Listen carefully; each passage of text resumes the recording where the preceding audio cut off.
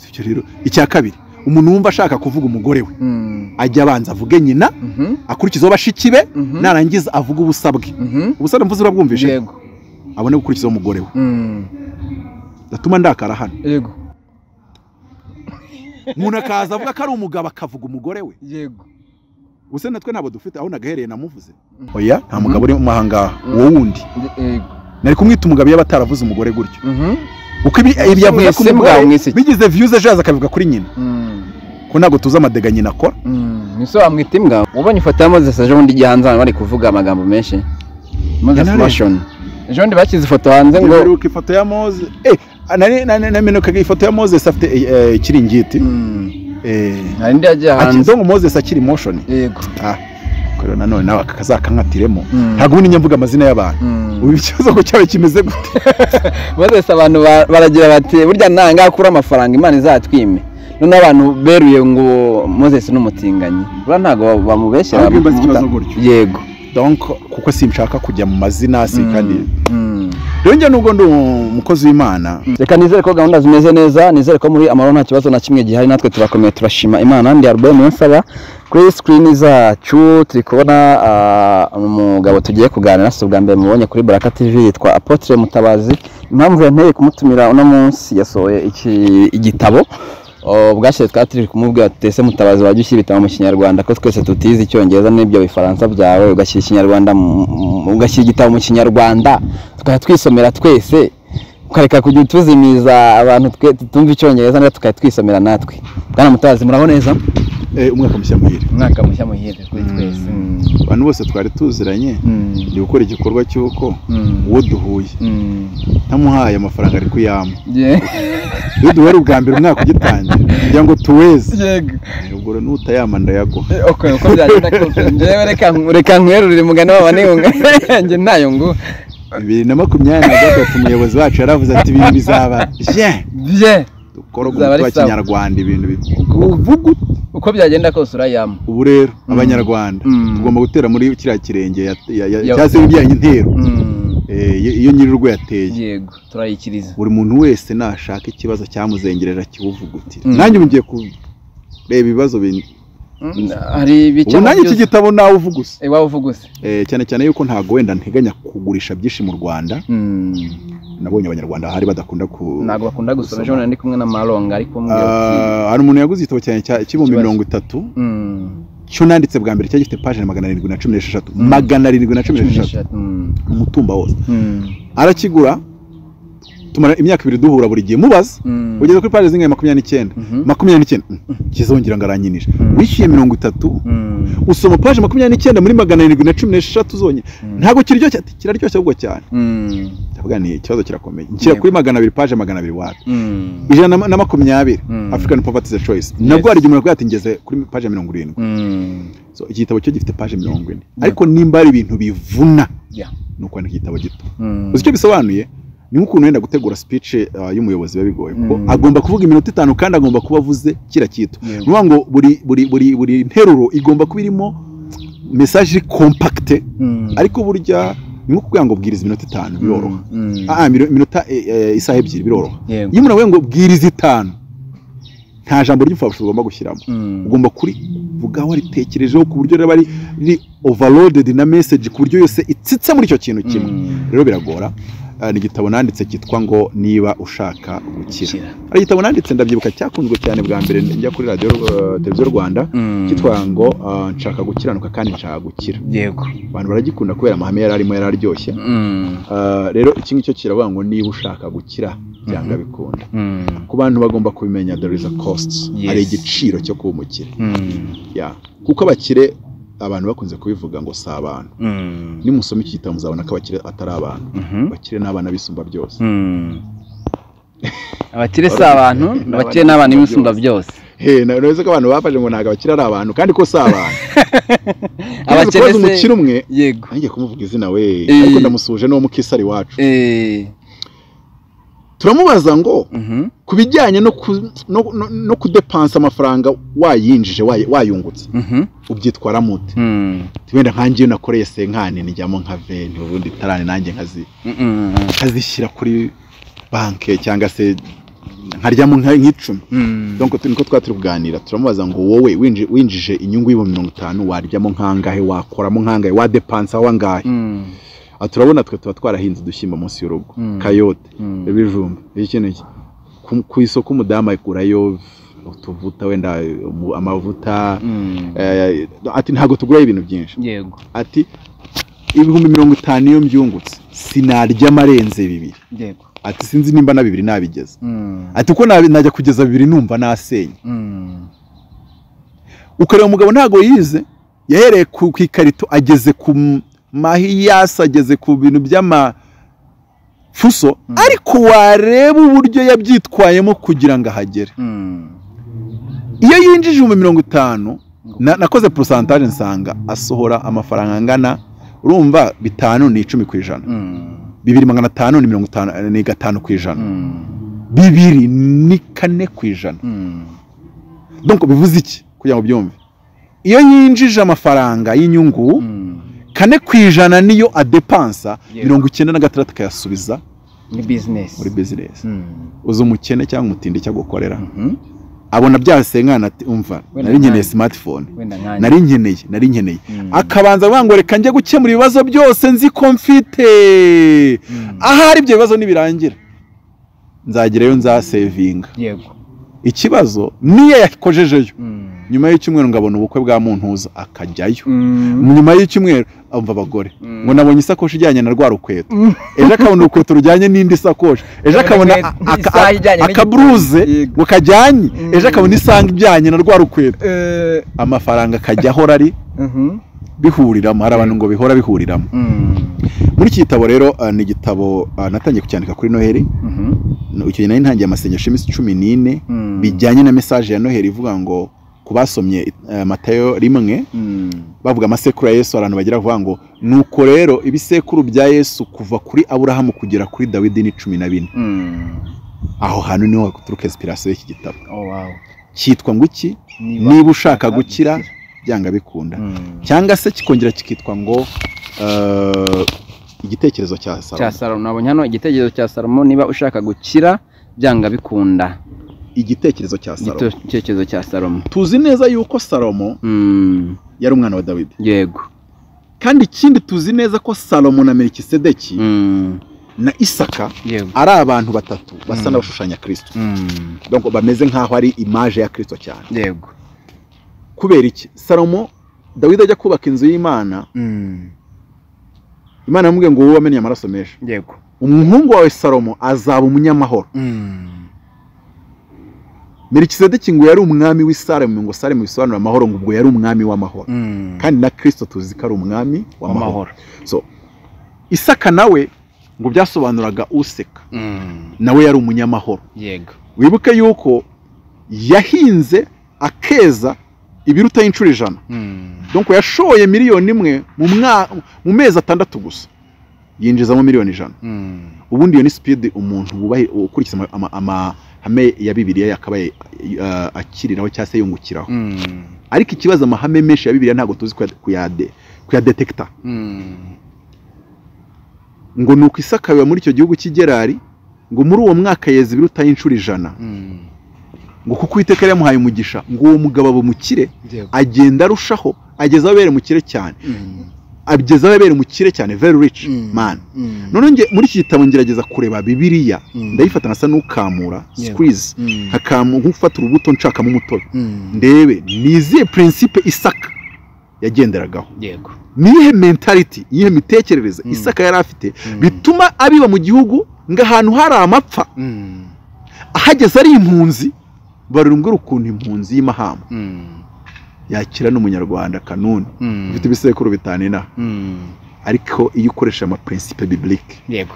ukaba ufite umugisha w'Imana cyo dushaka kugira umugisha biblique tudakoresha principe biblique nicyo kibazo gikomeye cyane twirwa mu bintu bimeze nk'ibya politiciens mbona birirwa babwira abantu ngo muhange imirimo nshobora kuzagira imyanya intera kuvuga ari jambo ariko nzajya ndivuga n'isoni jambo ririmo ikinyoma kubera ikirimo ikinyoma Mutabazi igihugu gikize nka Amerika bwira abantu bahanga imirimo igihugu cy'igitindi gikennye kubwira abantu ngo bahanga imirimo ni nko gucreate conflict ejo bazarwana sinabisobanuye se nimwe tukudushyira mu nzu ugashyiramo miliyoni 10 noneho ubuzima bugatangira gukomera ukabwira abantu rero ngo buri muntu wese nashaka uburyo yagira miliyoni 7 kandi twarimo turi abantu 10 buri wese afite 500 bimeze nkaho ukreya kejo tuzarwana kuko nzashaka miliyoni 7 nawe ushaka 7 kandi mu cyumba harimo 10 zitarengaho yego umukino rero muri kino gitabo mvuga nubwo wenda atari cyo nayingamije ko nayingamije ikinitwa personal development ariko nkabuza abantu ushaka gukira gipagani kandi ari abantu b'Imana yego ubundi igihugu kigomba kubaka icyo bita mukogosi eshanu yego mukogosi bivuze ni ijambo nahimbye ariko ndari gusobanurira ni ibisosiyete byinjiza amafaranga aturutse mu banyamahanga yego byibuza bitanu binini leta ikagira uruhare mu kubaka kwabyo muri Korea y'Amajyepfo byari bihe bisosiyete ni yitwa Samsung, RG, Daewoo, Hyundai na SK zari sosiyete 5 kugeza aho bafataga nka sosiyete nka Samsung yatangiye ari iduka ry'umuceri n'imboga n'ibiki byose n'ibyombo uyu munsi intwaro zose igisirikare cya Korea y'Amajyepfo kiba gifite hafi ya zose zarakozwe na Samsung ntabwo Samsung ikora telefone gusa ikora indege z'intambara ikora amamisire n'uwa ngo yaragiye iriyubaka umuturage uri rwa mbere turi haifa wakozwe na Samsung sosiyete yubaka ya Samsung niyo yubatse ariko na sosiyete ishora imari ya Samsung niyo yari yagize gute niyo yari yashyizemo amafaranga so iyo sosiyete imbarutse yo kubaka kwayo ni leta ya Korea y'Amajyepfo rero ikitabo ntago cyo navuze uburyo byubakwa ibyo nabyanditse mu kindi gitabo nise ngo poverty assassins nicyo cyararangiye ahubwo muri iki gitabo gusa nabwiraga abantu ngo sindi gushaka ko umukire gipagani bumukire uve mu mukogosi imwe muri 5 yego nudashobora kuba mukogosi imwe muri 5 ube muri mukogosi 300 uri kugediyoni ajya gushaka ngo abantu bo gutera abamidiyani akazana abantu 300 none se Aburahamu ajya gutera abantu bari batwaye Loti ngo hari umwami witwaga Hazazon Tamar ngo ari kumwe n'abandi bami 4 ngo bagatera bami 4 yari kumwe n'abandi bami 4 ari 5 batera bami 4 harimo n'umwami w'Isodomu babafata aho mpiri matekwa n'iminyago barayitwara ngo Aburahamu ngo abaterana abagabo 318 300 kwa Gideyoni 300 kwa Aburahamu ariko hari mukogose 5 nanone ugomba kubona ubwo izo mukogose 318 yajyanye nazo nazijyanye na bari yabo kujya cya Gideyoni 300 ndagusobanura nicyo bisobanuye ku bukungu bw'igihugu Aburahamu yari kumwe na mukogose 5 nini harimo we nyine nka Aburahamu ko nawe yagiye ku rugamba hakamo witwa Mamure ari nawe waramucumbikiye hakamo n'uwitwa Aneri hakamo n'uwitwa Eshikori uwa gatanu n'uwitwa Eleyazari w'umunyamadamasiko yego ngo wari warakuriye mu rugo rwe akajya ahora abwira Imana ati uyu nguyu uzaragwa ibyanjye yari yarambese yari yaramureze nkurera uzaragwa iby'urugo rwe mu gihe yapata byaye so ibyo ngibyo rero nge iki gitabo ngerageza kubwira umuntu ngo kuba nagufasha nkaguha amahame ugakira byo ni ikintu kimeze nko kuzimya buji yego kuko ni impano Imana yampaye ni grace Imana yampaye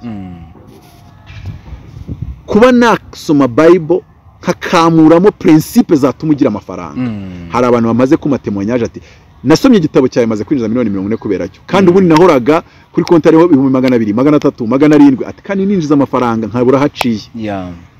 nkamubwira nti fata igitabo ikigusetsa umuntu agatanga temonyage yuko cyamuhesheje amafaranga ariko wowe ntagiriye nje ngomba kubona ariko yakiguze tube clear ni nkuko wenda se nabwira ngo iki donc igitabo nje ngomba kubona amafaranga ko nagurisha igitabo kakigura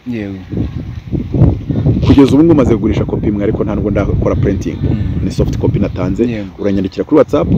0788309513 twambwira icyo gitabo nagikunze kohereza 5000 nkahita ngohereza kopi yawe 5 kwagiye kunywa icupa nimba maze amacupa amasabire ari mu kabari nta nubwo gifite 5 bya cyane so aho ngaho rero sinzi nimba utafata niyo risk yo bangorekanye some ntinyuze ndebe uretse ko amahame nge nandika mu gitabo abazishariye nk'umuravumba kuko ntago ndakubwira ngo biraba gusa ya ntago biba gusa kubera ko just by guessing kwereka ihame rya mbere kuri ndano harimo chapitre 14 nkuko bira bisekuru byari 14 kuva kuri Aburahamu kujya kuri Dawidi none buri gisekuru kikazana na chapitre imwe aricyo nisenga igitekerezo kuko buri bisekuru 14 kuva kuri Aburahamu kujya kuri Dawidi bibaha ngaha yego ni ibihe Aburahamu yabyaye Isaka Isaka abyara Yakobo Yakobo abyara Yuda na bene se Yuda abyara Peresi na Zera kuri Tamari ubwo turafata Peresi yego Peresi abyara Hesironi Hesironi abyara Ramu Ramu abyara Aminadabu Aminadabu abyara Nahashoni Nahashoni abyara Salomoni Salomoni abyara Bowazi Bowazi abyara Obedi Obedi abyara Yesaya Yesaya abyara Dawidi bisekuru 14 yego ngo 15 azari Salomo buri gisekuru nkakibyazamo igitekerezo kimwe na principe imwe yego kuko buriya Imana yahaye ubwenge Salomo ubwo bwenge bubyara ibintu bibiri bigoye kubibona muri iyi si mu gihe cya none ubwo bwenge Imana yamuhaye nimba ndivuga ntabwo yamuhaye mwabyumva nabi Salomo yaravuze ngo nta kintu gihari kitari kiriho na mbere yego bivuze ngo n'ubwenge yamuhaye gahozeho uti bwavuye yafashe ubwenge bwari muri Aburahamu yego iteranyaho bwari muri Isaka iteranyaho bwari muri Yakobo iteranyaho bwari muri Yuda iteranyaho bwari muri Peresi iteranyaho bwari muri Hesironi iteranyaho n'ubwenge bwari buri muri Ramu na Aminadabu n'ubwari buri muri Nahashoni n'ubwari buri muri Salomoni n'ubwari buri muri Bowazi na Obedi na Yesayi na Dawidi ubwo bwenge bwose bw'ibisekuru 14 ibushyira muri ikora kombinezo yego kimire icyo bakunda kwita muri matematike ngo ni kimire ikora cumulative y'ubwo bwenge ibuha Salomo yego niyo mpamvu bavuga ngo erega n'umwe mfite ubwenge n'ubwahozeho gusa nge mfite igiteranyo cyabo yego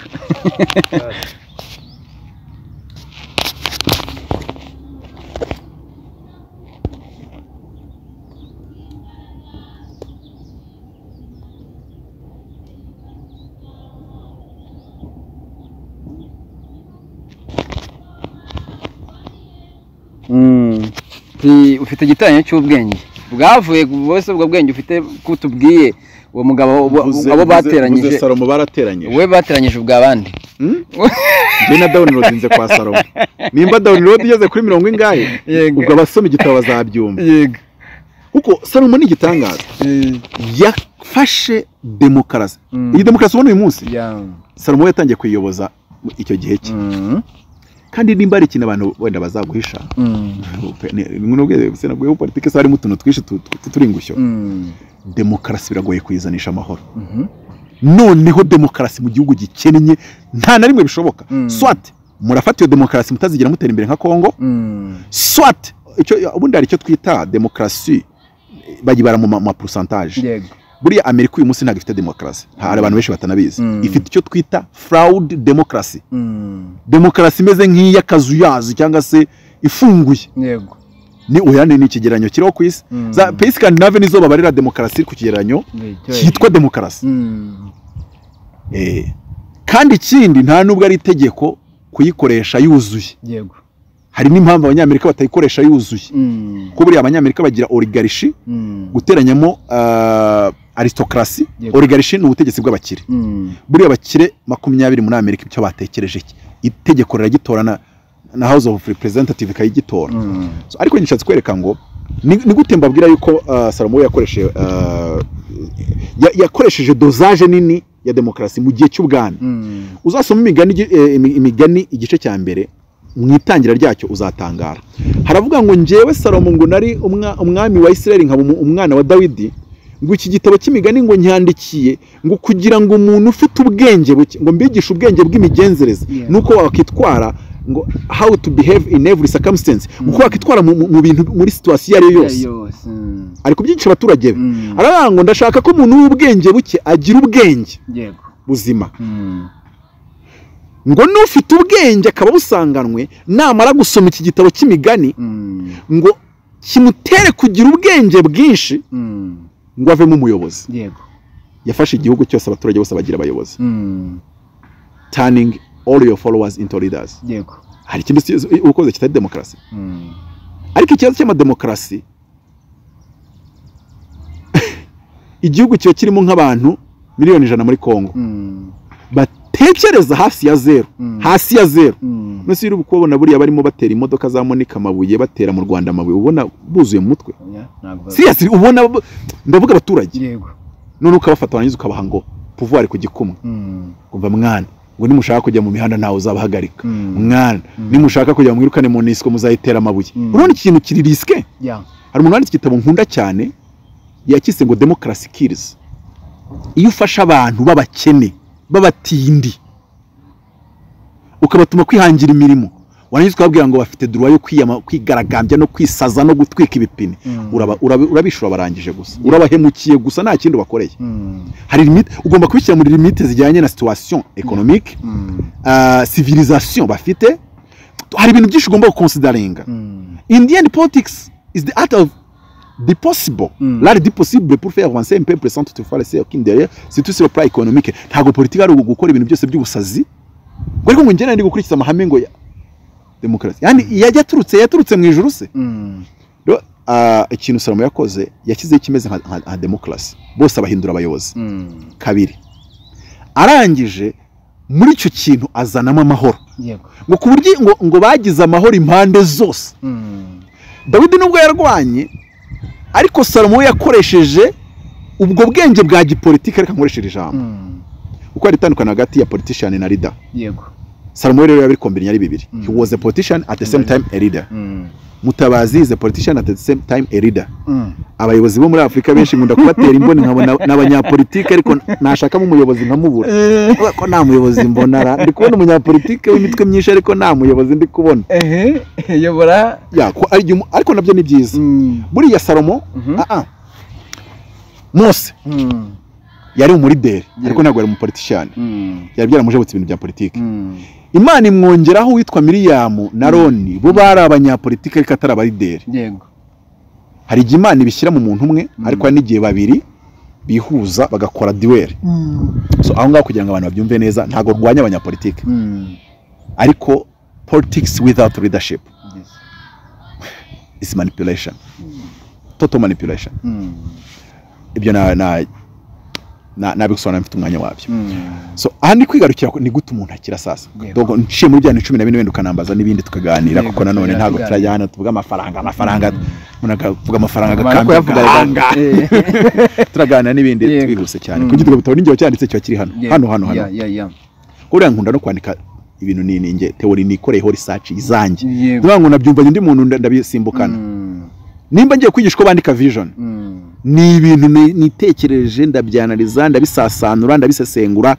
ndangije mbikora research ndavuga nti ibi bintu byakora ni gute wamenye iki Imana yakuremeye gukora mu isi ni iki kimenyesha ko mutazi nubwo nize construction engineering ntajya kubaka kubaka burya akarya ko ngomba kubaka ubwami bwo ku rurimi umuntu kubaka ubwami bwo ku rurimi nkazamuka amapeti yose nkayamaramo nkarindamo marishari ku rurimi naho ngaho ni gute ahubwo bimenya ko ikibazo no kubimenya wenda wamara kumenya ukabyiyubakamo ariko ni gute ubimenya ko bikurimo ko wese afite ikimurimo so aho ngaho rero ndi kuvuga yuko Salomo yatumye igihugu cye gikira cyane kuko yari akize cyane ariko ntabwo yari akize cyane wenyine n'igihugu cye cyari gikize cyane n'abaturage bakize cyane kuko nibo abaturage bose babaye abarideri ni nkuko wafata Silicon Valley ukayita igihugu buri muntu wese uri Silicon Valley ushobora gusanga afite nka miliyoni $1 kuri konti n'abandi bibirwa n'ibikamambiri n'ibikabutura kumbi yakoze coding wenda ya programme runaka baramwishyura cyangwa se umushahara w'ubwawo ntago ari mutoya so ni nkaho Salomo yafashe Israel yindura nka Silicon Valley mu ijambo rimwe ryoroshye ritoye bose abahindura bari dazi ese umuyobozi uguzi cyari cyo neza abaturage bose babaye abayobozi ubwo ninde uyobora ndi kubera ko leadership abantu bayumva nabi ntago leadership ari ukuyobora abantu oya nawe ubwawe ku giti cyawe nuvuga ngo ni igihe yampana iri muri wowe uri kuyikoresha mu mwuzuro wayo kugira ngo itange umusaruro ikemura ikibazo abagukikije bafite yego icyo gihe ubura muri dere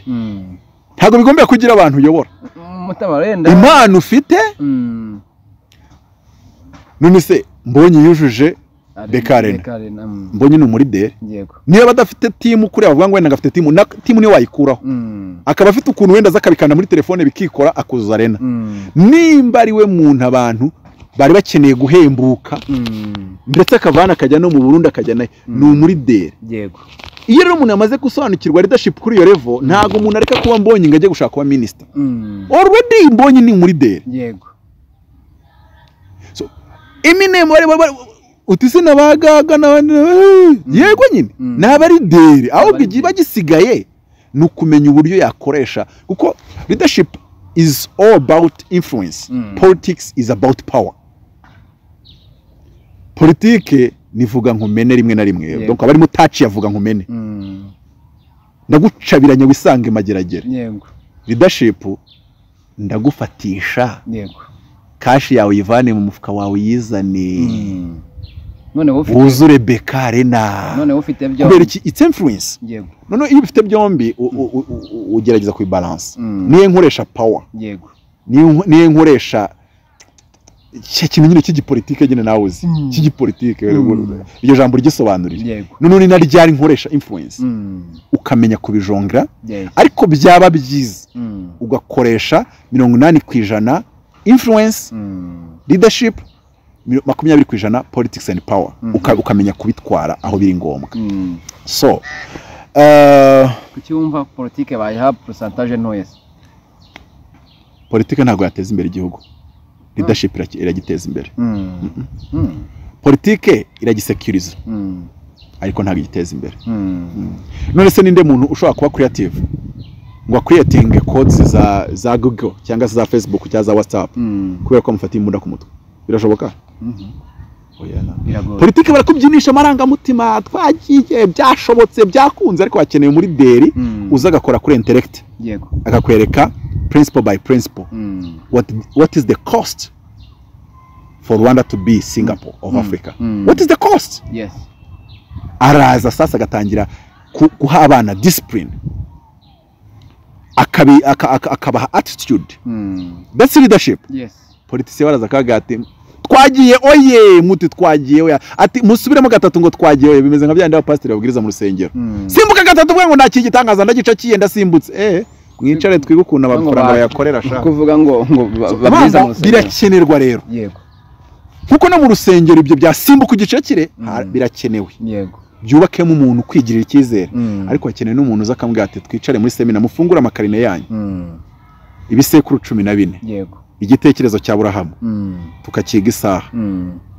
cyangwa tukakiga umunsi undi munsi tukazaza tukiga igitekerezo cya Isaka yego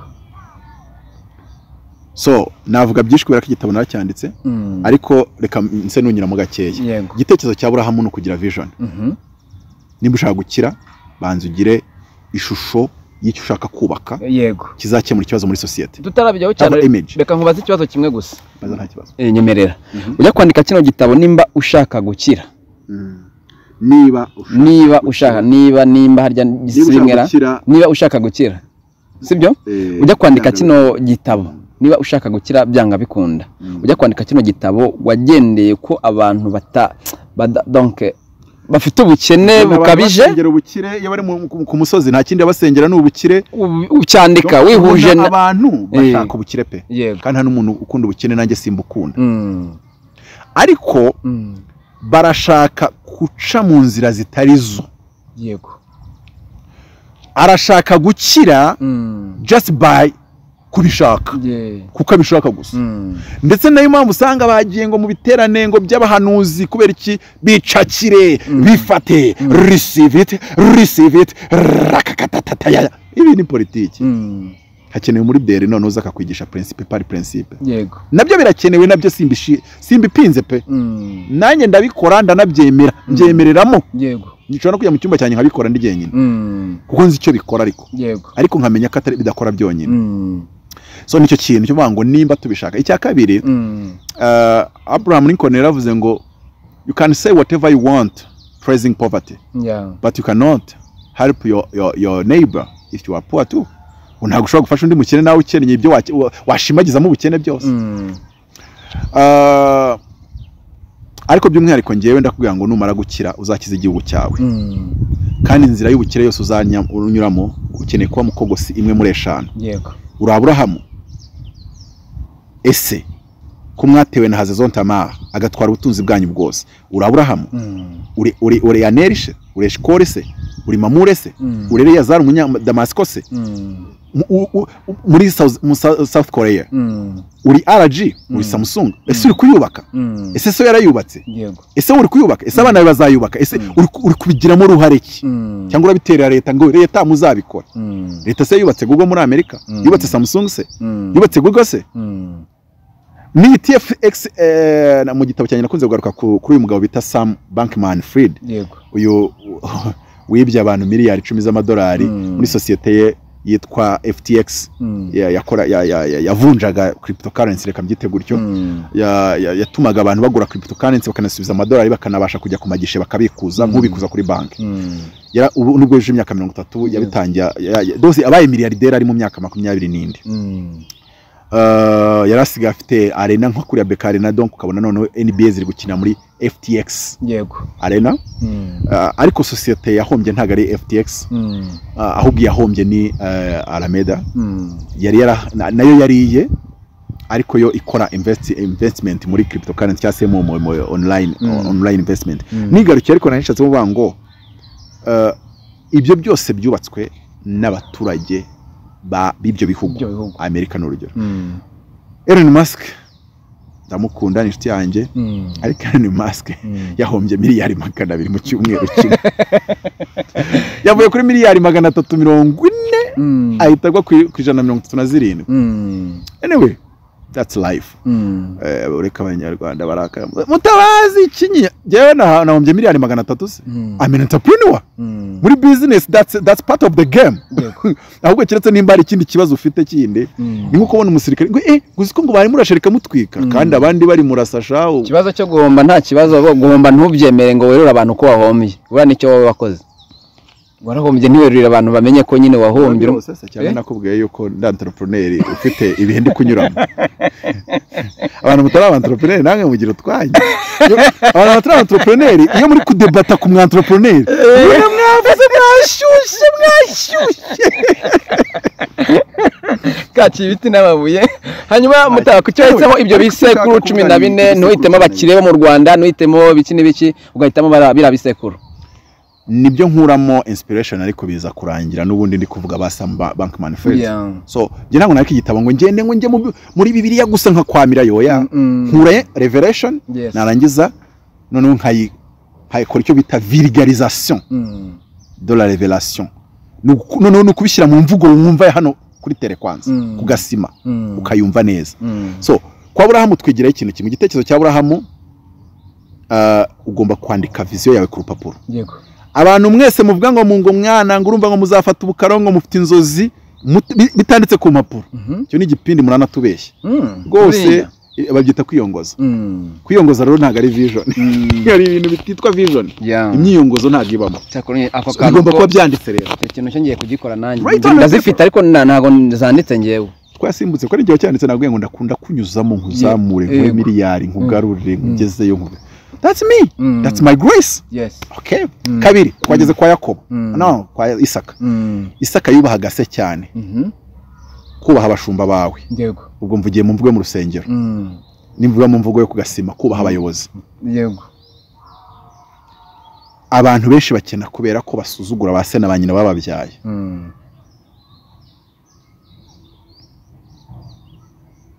niwumva umuntu kuri telefone akubwiye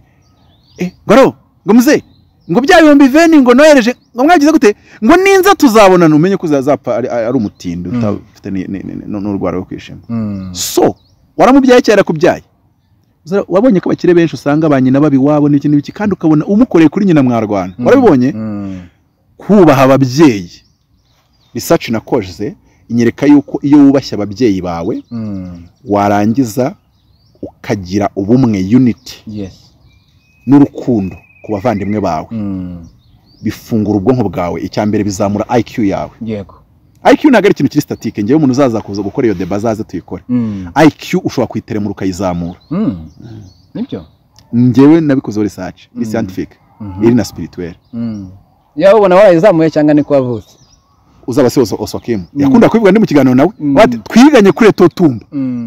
ibintu IQ ufite mbe nawe wagira ngo yarateremutse irazamuka ni gukunda ko byivugira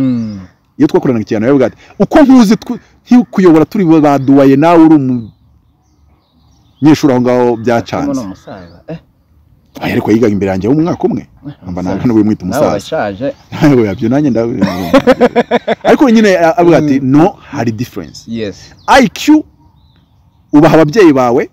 reka nkubwire ukuntu ubaha so na nyoko yego ubaha umushumba wawe n'umuhanuzi ubaha umukoresha wawe nimba uri umugabo ukunda umugore wawe yego bya tro bya danje muhatekeya ukunda abana bawe ukunda abavandimwe bawe kandi mugira ubumwe yego nurangiza uzaba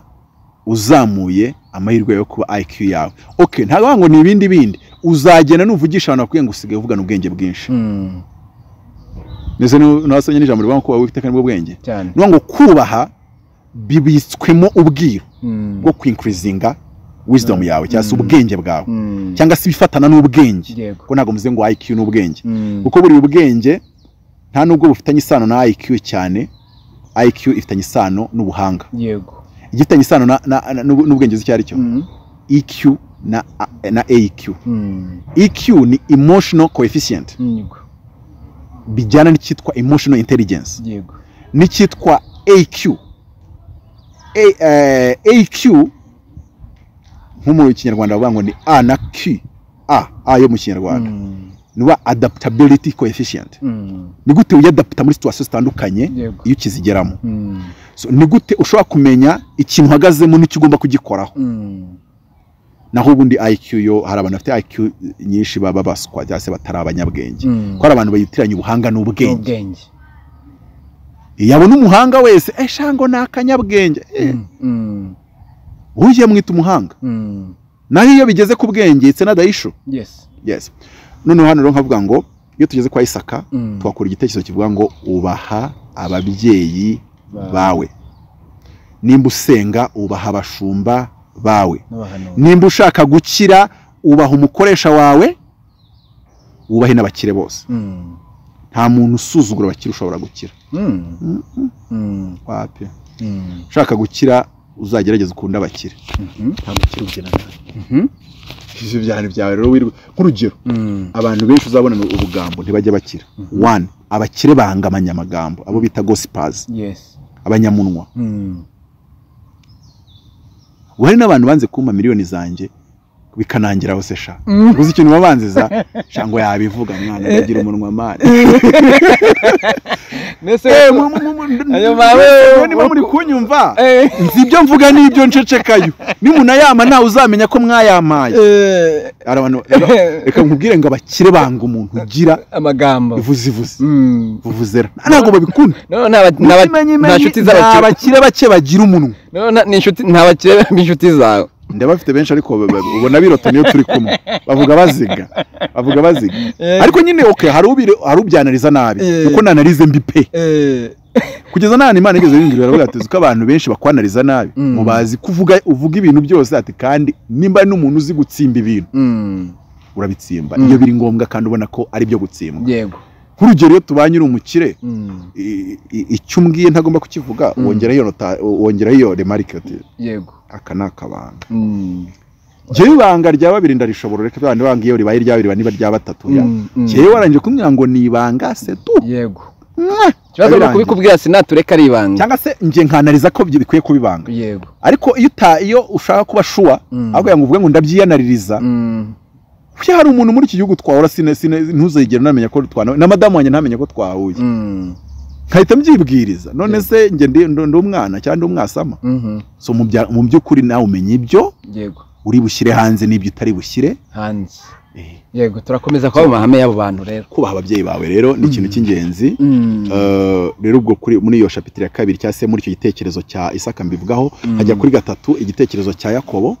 aho ndavuga ugomba iyo wamaze kwandika vision ku mpapuro none ugomba gutegeka umutima wawe gukontrolwa n'iyo vision donc vision kamera nk'ari yo busor aho tugeze kwa Yakobo tuba tugeze ahantu ngo yafashe uduti akaduca amabara yashaka ko zibyara imisengo agaca amabara y'imisengo zikarinda ziyareba aho rero nkwereka pratique igomba gukora 3 ku munsi mu mezi 6 byakabya bikamya 3 n'igice none ugakora ku buryo ubwonko bwawe busa n'ubukorera kuri pilote automatique iyoborwa na vision yawe pilote automatique ni ubuvango harana nari ntuye ukagenda nka metero ebyiri uvuye kuri portail ugahita umanuka escalier noneho ahantu hari igitara ryapfaga nkiyatura bwa mbere buri genda ratsikiraga nkenda kubanza umutwe hasi hari gihe nahamaze nkajya nzana no kuri telefone itara ryanapfuye najya kuri escalier nkahita nibwiriza nkahita nyimanuka wabisobanura urabona umuntu wabyutse nijoro akazenguruka inzu yose wabisobanura ahumirije bivuze iki inzu yose yishushanyije mu mutwe noneho icyo gihe bari gukora icyo twita subconscient umutima inzu ibishushanyijwe mu mutima ntago iba ari kuyirebesha amaso n'ubwonko so angaho rero nigisha abantu uburyo noneho vision yawe ukora ku buryo ariyo iyobora ubuzima bwawe ndetse icyo gihe hahita havuka icyo twita passion ku buryo noneho ibintu bitangira kwishyiramo ikintu gita gikurikiraho kubaho buriya ubwonko bwinjiza icyo twita bytes babona gigabyte megabyte bytes yinjiza bytes 8,000,000 mu gihe cy'umunota umwe gusa information zinjira mu bwonko bwawe ni bytes 8,000,000 reba umuntu turimo amasegonda nako umuntu isaha irimo iminota 60 amaso yawe yinjiza megapixel 300 mu munota umwe reba iminota tumaranye ubu maze kwinjiza megapixel zingaho ukubye noneho rero ikintu ubwonko wikuba nta kibazo ubwo nashaka kumikanisha kari nyinshi ibyo bintu izo bytes kongera izo megapixel z'amaso yinjiza byose ntago ubwonko bwemera ko byinjira yego bukugira akantu bita RAS reticular activating system niko gakontrola nikaka bounce ku bwonko ibyinjira nibisohoka ibyinjira nibisohoka noneho rero iyo wamaze kujya muri icyo kirere cyangwa se kwihuza na spirit ya Yakobo wamaze guprogram umutima wawe kuyoborwa na vision ni uvango ibyakugeza kuri ya vision ako gace gatuma ari byo byinjira gusa yego ibitayi kugezaho kakabikumira ariko ibyo bitarakorwa niyo mpamvu nyine ngo abakene bazakomeza bakenye n'abakire bakongererwa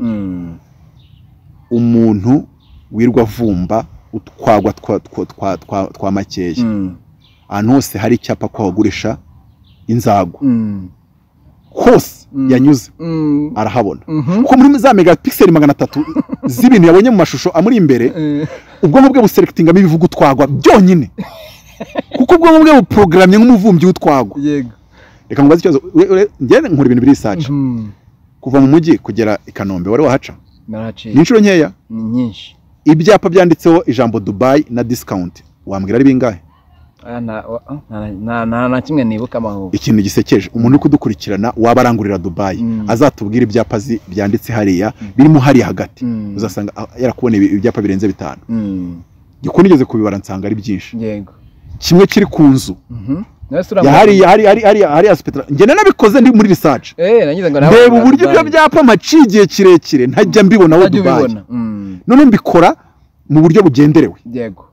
nge ndi kuvuga ibintu ukora utabipanze ko biri muri subconscious cyangwa se mu mutima wawe ari automatique pilote automatique okay noneho rero nkavuga ngo ni ikintu gikorwa guprogram umutima wawe ukumukire ndetse nanavuga ngo icyo gihe ugeze muri icyo gitekerezo cyase mu gisekuru cya Yakobo uwaranje kumukire ariko nta kasho bufite Mutabazi ibibazo byose yagira abigira ari umukire uyu munsi kuba Elon Musk yatakaje miliyari 200 niyo nizisigaye miliyari 137 miliyari 137 zahita zigena ni miliyari z'amadolari 137 niyo zavaho uko ubu ngubu umwanya wa mbere ufitwe na Bernard Arnault w'umufaransa uriya wa zino za Louis Vuitton ubu nujya wambara Louis Vuitton uzajya umenya ko wambaye marika y'umukire wa mbere mwisi cyane so ni kuvuga ngo kuba umukire nese urumva umukire kuba umukire atari to be it's not to have it's to be na righteousness you do righteousness but first you become a righteousness you be uba warangiza ugakora n'ubukire uba warangiza ukinjiza ukagira niyo ziriya miliyari wazimumaraho aba ari umukire abakiri umukire gusa aba ari block Kanye West yari afite miliyari 2 Balenciaga na Adidas zivumbuye ngo asigarana nimba ari miliyoni igeze bango ubu ngubu nsigaranye miliyoni 142 nimba arabeshyaga cyase ratwika simbizi agabwa afite miliyoni 142 z'amadolari uko byabyagenda niyo zose zashiraho abakiri Kanye West umukire yego ntago rero umukene ari kutagira amafaranga ari kutagira amafaranga gusa umukene nuko utekereza nuko wumva ibintu nuko wibona wowe so it's the attitude ni nk'umuyobozi ndi umuyobozi uyobora he that's your problem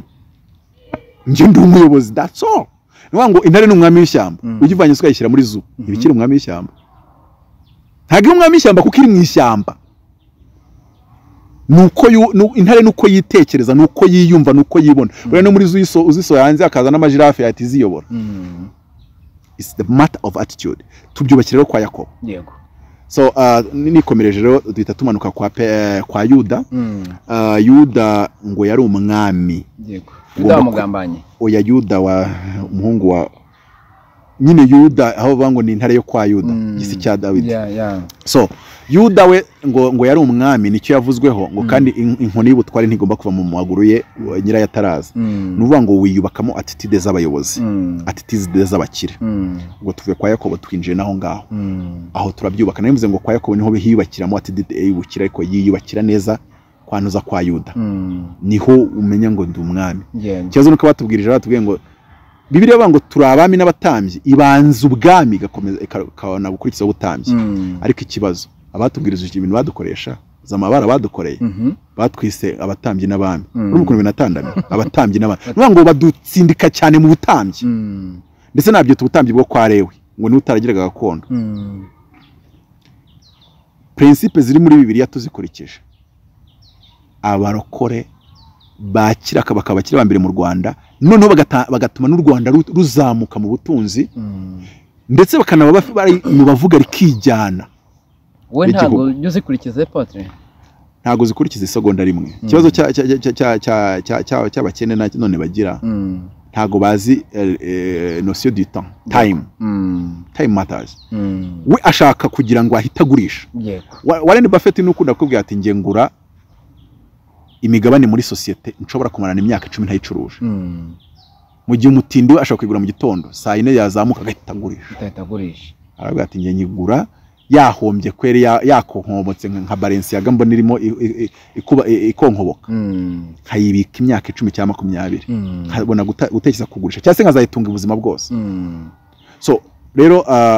Mutabazi ntagomba kwicira ngo Bibeka agomba kugira miliyari 3 mu myaka 2 yego cyane ko buri hari n'ikintu nakoze gikomera ushiftinga mva muri construction njya muri public speaking yego ugomba kumenya yuko icyo ugiyemo gishyashya ugiye kukiga ugiye kugiforma bushyashya icyo kintu ugomba kukibuka no kucyumva neza ntushyuhaguzwe yego so rero aho ngaho tuba turi kwa Yuda kwibakamo nduyu ubundi we nibyo bigena rezilita ntago ndebera kuri resources mfite tukamanuka twajya kwa Perez ngo bisobanura gusatura breakthrough kuko ngo zera niwe wabanje igikonjo ngo agisubijeyo bari bashyize akabado ku mutuku uhaza wari uri inyuma arasatura ngo baravuga ngo dore kusatuye uko nguko so rero iki kirere cyangwa iyi spirit yo gusatura nanone yubaka mu buhe buryo ese uraho amafaranga winjiza nimba ushaka umukira uzajya ufata 20% yabyo ni mu mahame yose 18 nanditse nibyo hame ryangoye kuryubahiriza hanige naryubahirizaga amezi 3 kwa 4 bikananira nkongera ariko nkahambadika amafaranga winjiza ugomba guspendingamo 20% yonyine 80% ukayashyira mu ishoramari madamu yaranyisha ndamusoje akana keza baju umukundu bikose ninjije zaga 500 cyo gihe ntangiye gukoresha iyi principe nkamuhijana buri myotsi wabona Tom and Jerry imyotsi gacucumuka mu matwe uzuma ijana kandi nzikuhembwa 500 iyo nayo mfite consultance banyishyuraga 500 ku kwezi ariko uyu munsi ndumva ageze ku $1,000 mu kwezi. So urahitamo kwinjiza $100 ugaspendinga 20 none se ngo muri Kigali ngo kugenda uzajya uzinduka wambara inkweto itakurya si nushaze kumukire cyangwa ugakomeza kuba umukene cyangwa ngo nzategereza igihe Imana ivubire imvura babi nabezi zankubitaho ibimiliyoni. Yego. Ariko nimba ushaka kubigeraho by formula. Yego. Imana ubundi nimba utaragera ku rwego 20% yayo winjiza yagutunga kandi ukabaho neza uko bishaka ntuziyita umukire. Aho ngaho ariko neza uko bishaka it's your choice. Yes. Nimba wumva kurya ibijumba bitagira ibishyimbo ari byo washakaga kandi 20% akaba yaguhesha kurya ibyo bishyumba bitagira ibishyimbo umukire. Ariko nimba kugira ngo wambare inkweto ushaka urya uko ushaka ube mu nzu imeze uko ushaka bigusaba gukoresha 100% cyangwa se 80% y'amafaranga winjije wikiyita umukire. Wenda urabisatiriye wenda biko biraza pe ariko ntago urabaho. Ari umusaza kera yarari muri rompuwe sinzi amakosa yakoze atwaye imodoka yari Benz baramufataga rero akavuga umva ubwo se wafata Benjisha Benz imanza mu Rwanda yariye niya kinani gusa wamufata yatakwaza ngo wamuhunguwe ntuzikoreho urafata Benz ati ntiwabonye ko ari Benji ati inyenyeri yayo ntago wayibonye sha kandi abwira umujandarume rero nawe baramufashe manza Benz zarabayanyisha iyo technique itagikora arangije aramubwira ngo bonjour mon colonel kandi shari rushati bien utajyana akanyenyeri kamwe ku rutugu ngo bonjour mon colonel undarangije oya manza yari nka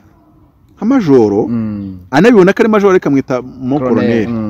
ndaramubwira ngo yango ntago ndaba colonel ndaramubwira ngo mwana wanjye ngo niho byerekera ngo bikerensa niho byerekera undi byamwere yaramumwatse yeza imusubiza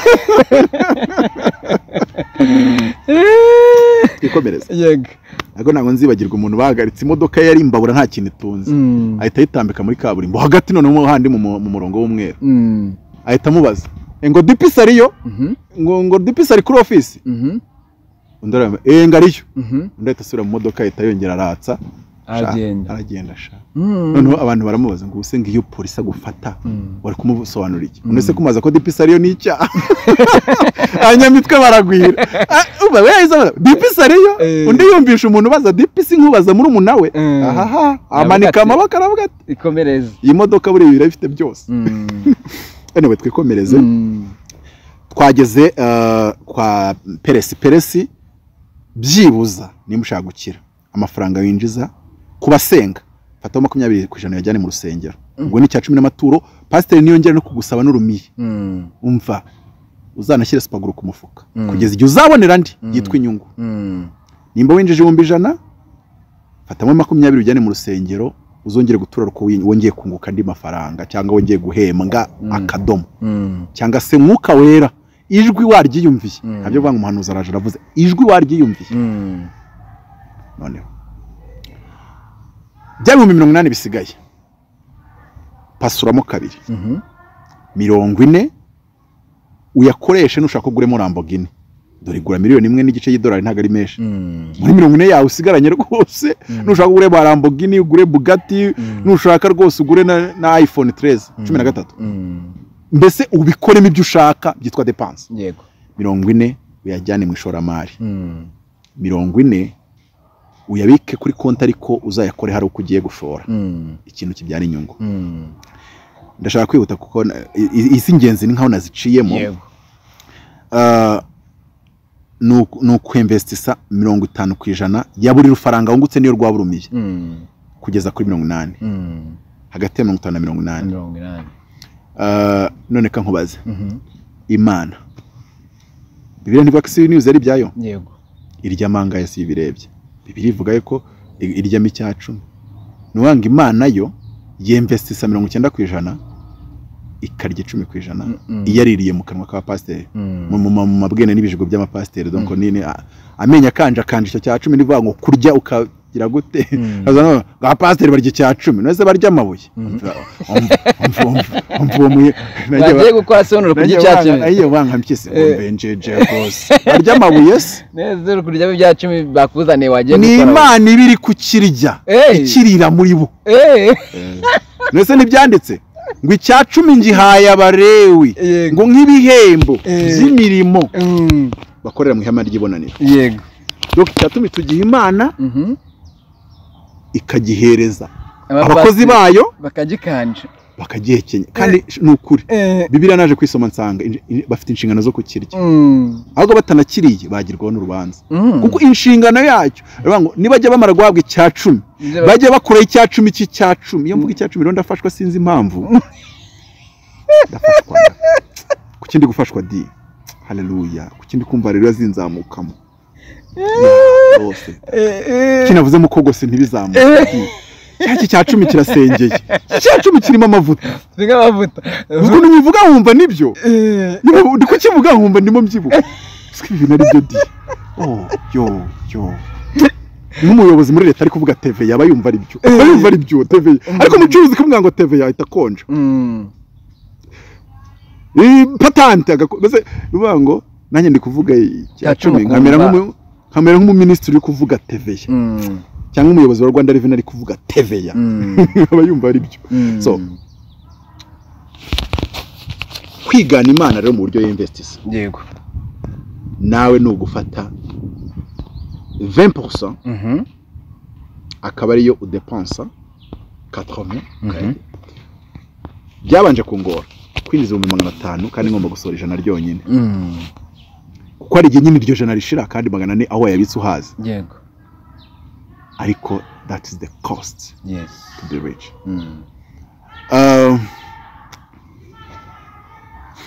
nicyo cyatumye aba bantu baturutse ku bunyobwa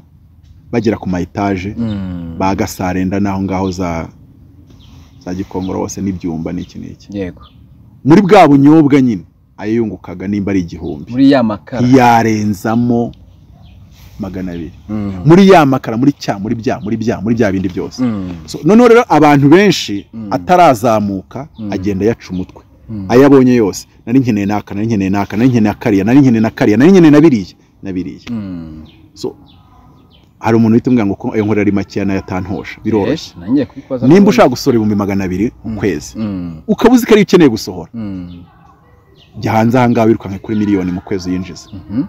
mpaka uyinjize nyine se ushaka gusora 200 kandi ukabashaka no gukira yego okay so fine shaka miliyoni rero mu kwezi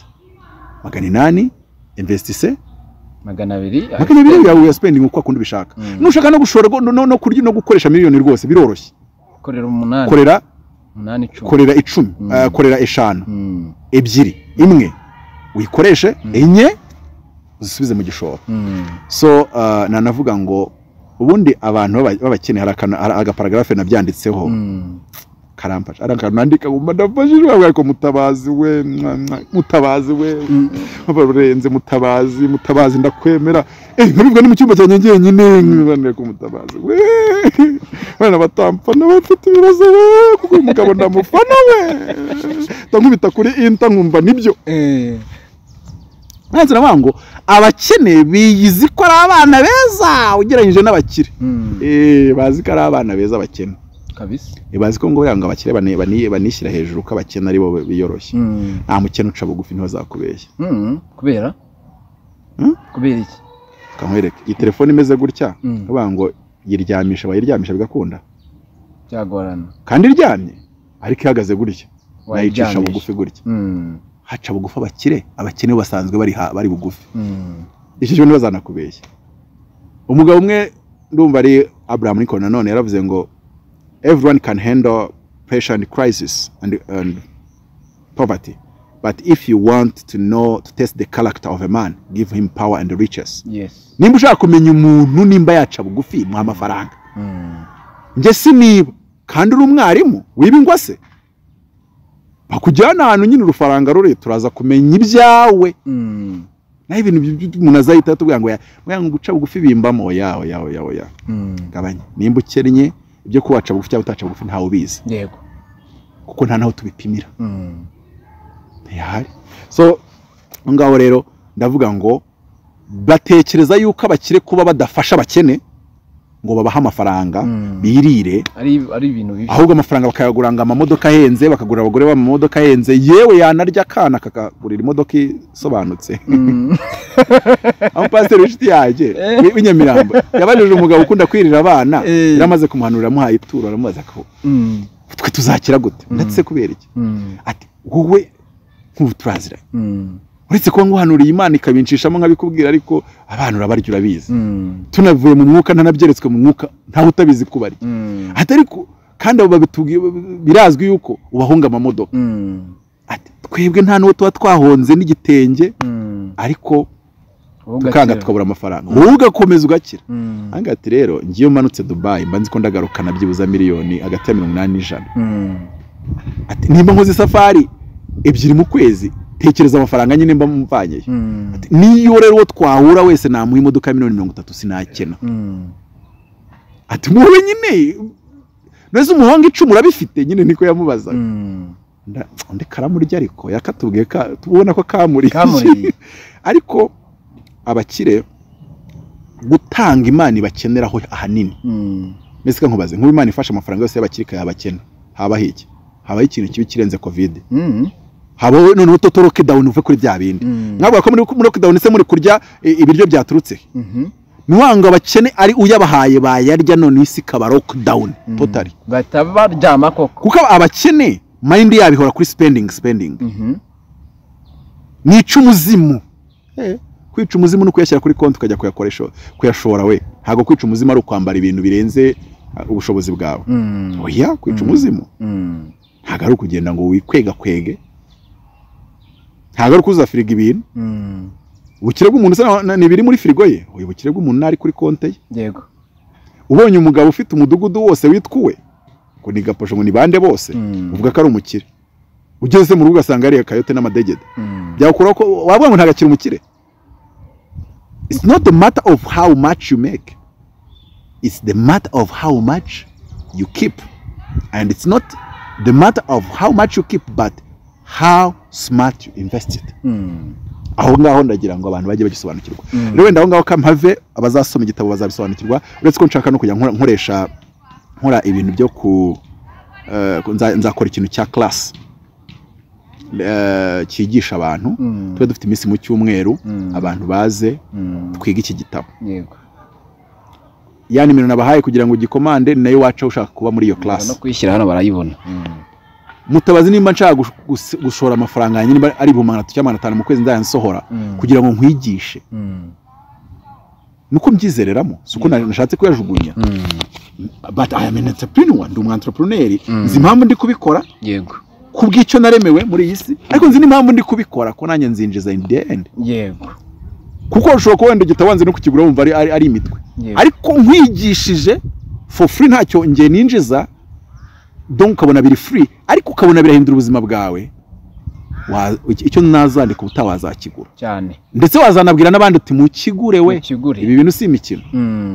Ariko ntekiza ko n'ibyo maze kuvuga bihagije kuya bikombe ko umuntu reka n'ibindi bisigaye mbyihutemo nitugera kwa Heslon aho mvuga yuko ugomba gushaka ubumenyi. Yego. Ariko yashaka ubumenyi buke bukenewe. Yego. Nimba ari ikintu abanyafrika banyigishijeho dushaka ubumenyi budakenewe. Reba fata nk'ibintu byose wize. Yego. N'ibintu ukoresha uyu munsi iyo bigeranyije ntago ubwawe wiseka birahuye kuko nge nibyo nkura nibyo neza. Nakoze cyane. Wasanga byakora muri communication ya muri presidence wasanga biri gukora hano ku YouTube channel. Ntacyo tukomeze cyase byakora kuri CNN ariko twihorera. Aho nanco tuvuga ngo iyo umushinwa ashaka gukora panneau solaire ari igihugu nabonye yabikozemo nimba ari muri za Gambia na hehe afata abamama batize abigisha gukora panneau solaire. Yego. Mu Rwanda zagiye kuzikora icyo bakora abenjeneye bo kuri Kist. No umuntu wize bire bintu bingana kuri nagaro kuzokora panneau solaire. Mu Rwanda tuyo gukora icupa ry'amazi tukazana engineer no uwo mureka aje ku mushomeri ni uzandika code za Google inzara nimugera mu bwonko. Nizo Mutabazi sindi kwandika igitabo. nzara kugeza mu bwonko nawe ushatse kongera gitifu w'akagari wabuhemutse shaka umuntu byayobeye byacanze umugire ibyo ngibyo ushaka gukora n'amajerekani uzane mutabazi mureke inzara nimugera mu bwonko azakora conference ni duwara azayikora ni mugadishu inzara bimeze nabi icyo nshaka kuvuga kwereka ngo tujya gutangira entrepreneuria yego kwabonaga akazi kadahari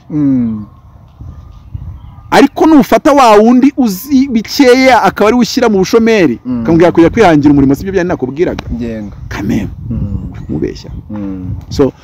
twageze kwa aho ngaho twari turi kwa Eslon tuvuye kwa Eslon tujya kwa Lamu ndakubwira ngo ugomba nanone gukora plan yo kuzagera ku nzozi zawe yego plan it yes Dawidi yaravuze ngo Goliath vision yanjye no kumwica gute nkuko nishe inyamaswa imwe muzo nishe mu ishyamba ajya gutora amabuye bigaragara ngo azimi icyo ari bumwicisha cyane yari afite plan rero ntabwo ugomba gukora ibintu udafite plan so twamanutse tugeze kwa Aminadabu ndumva kwa Aminadabu naho mvuga ibintu bijyanye no kugira reka ndebe ntaza kubyitiranya kwa Aminadabu tuhasanga ihame ryo ku Aminadabu no gushaka no gutunganya imico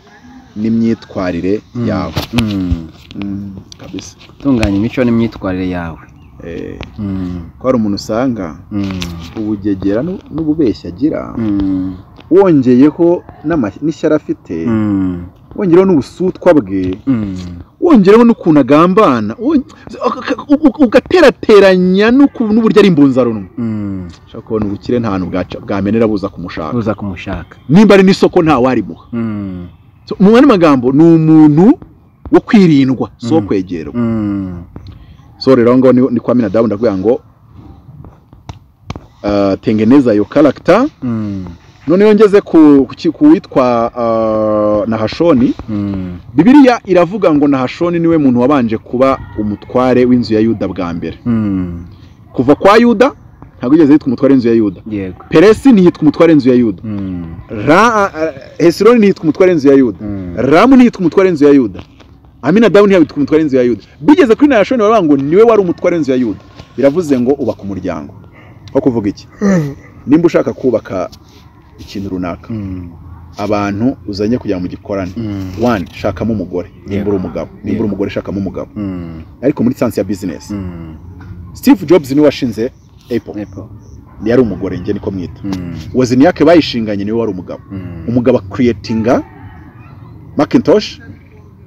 Job yakoraga akazi hanini ko kuzigurisha donc ku marketing kuzishyira ku isoko n'ibindi nk'ibyo muri Amerika yo nta muntu ujya atangiza company wenyine mu Rwanda niho nabibonye kubera kwikunda no kwigushaka greed ntabwo bibaho kuko nta muntu ubyara wenyine kuko n'abakora ubutinganyi nta muntu w'umutinganyi uzavuga ngo nzabyarana n'umugabo mugenzi wanjye uzi umutinganyi nitaniwe turaza kubivugaho reka tubanze dusoze bino bintu turaza kubivuga Imana nkavuga umutinganyi turaza kubivanga kuko Yesu wabamba tubanze dusoze kuri ibi bintu noneho iyo uri creator ugomba gushaka distributor uko Imana irema Adamu yari creator ariko Eva yari distributor marketer buriya mwuga w'abanyamakuru ni uw'abagore umwuga wo gucuruza ni uw'abagore ubundi abagabo baje gutera umwuga w'abagore ahubwo abagabo baremewe kujya muri laboratoire no guproduce imari bakabyo bakayifunga nako no gufunga amakarito n'uw'abagore nyuma yo gucreating imari rwose igirayo abagore bakora akazi kabo simvuze ngo wenda aribo bonyine bazakora muri ibyo bya distribution ariko nibo bantu hagira imbaraga urabona umunyamakuru w'umudamu wabifitinzemo neza ubona afunzemo neza bukwasi cyane wari wabona publicity yakozwe n'umunini n'umudamu irimo neza so nuvuga ngo nabantu uzana barebe nibo bashyira kuri customer care kuri hoteli nibo baza nuvuga ngo ni ikintu Imana yashyize mu isi nibo bagomba guseriva nibo bagomba kudistribua none abagabo bagakora kuri ya side yo mu gucuruza imikufi ya zahabu umugore nacuruza nugukura iyo zahabu mu kirombe Kongo jyana y'ikigabo kijigo kikura yo zahabu none twakomeje yego tugeze kuvuga ngo tugeze kwa Aminadabu tugeze kwa Nahashoni tuvuga ngo ubaka umuryango ubundi ukuntu Imana yarebye isi buri muryango wose wakabaye ufite uruganda cyangwa se business runaka ukora none hakabaho ko umuryango wanjye ukora business wenda yo kuvuga wo ukora business yo gustreaminga nkaza kubera umukiriya nawe wakenera umuntu uvuga ukanyishyura tukishyurana none nakenera imyenda nanjye ayo banyishyuye mu kuvuga nkajya kuyishyura umuntu wadoze imyenda nta rugo rwakabaye ruvuga ngo umwana wacu n'umushomeri oya suterana nyoka indani nawe akagombye kubyara igitekerezo cyawe uzakora ntago ari leta ntago igitera mama wawe inda umuntu wese ukorera ukwezi yakagombye kubyara abana hagati y'umwe na babiri kuko nta kazi ajya arema you are not a job creator you are a job seeker nushaka kuba ministry none ahubwo ufate Sina Gerard we departement zose afite muri entreprise Nyirangarama ashatse yazibyarira abana bazaziyobora niyo umwana atazayobora yahana akajya handi ariko hahandi naho hazohereza undi uzayobora Sina Gerard okay ubyara abana barindwi uruganda washinze rufitemo direction zingahe ubyaye wa mbere ni HR uwa kabiri se ni chef d'atelier oya nawe urabizi ko ucukura amatoilette y'abandi kamera nawe urabizi ko urubanga gashara ka mwarimu nikaro ariko ngo ufite 3 4 5 bangahe so abantu mwese rero mwabyaye abana barenze babiri murakoze mwandike vision z'inganda muzakora cyangwa se ibindi bintu muzakora kuko mwamaze kurenza umubare kabiri uzi impamvu babiri se yego umwe azasimburanye nawe ndasimbure se bimere nkaho musimburanye yego akazi nyoko naso bakoraga nubwo atari ko wajyamo direct ariko ni nkaho uzakabazunguraho ariko nago nimba nyoko naso bakoraga mu myanya ibiri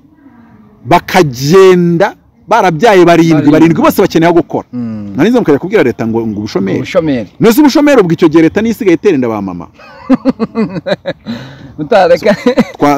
twageze Nahashoni nubango niwo wari umutware w'inzu ya Yuda twageze kuwitwa Salomoni niwe mustari wabaga muri aba bantu bose yego ngo niwe wari ufite umusozi umwitirirwa witwa umusozi wa Salomoni wari uri imbere y'ikirete kubaka izina cyane kugira ngo izina hano ngo bavuga ngo ibya Mutabazi barimanura tikisoboka izina Imana gwa izina bari ibintu bisobanutse so nubango hano mvuga marketing yego ugomba kwamamaza boro yawe ku buryo n'uruhinja ruvutse ruba ruyizi urugero Primus ndayizi ibyo nakigira byose nubwo ntarayisomaho sineza ko nababakoze b'Imana abandi bo muri arena mwakuri kurangira bayizi nuko yandikwa n'icupi bamo bararizi kandi nibayu ngo uwamamaje Primus yarayamamaje kuri level n'utayinywa yimenya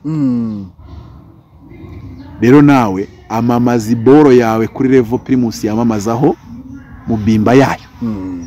so yaho ntago ntatinda hari abantu adatera imbere gusa kuko atazi ku marketing ibintu bye Mutabazi no gusanga wenda ntanafite IQ irenze ariko ningeze ku marketing ihangane rero nabandi bazifite uzigire ku isoko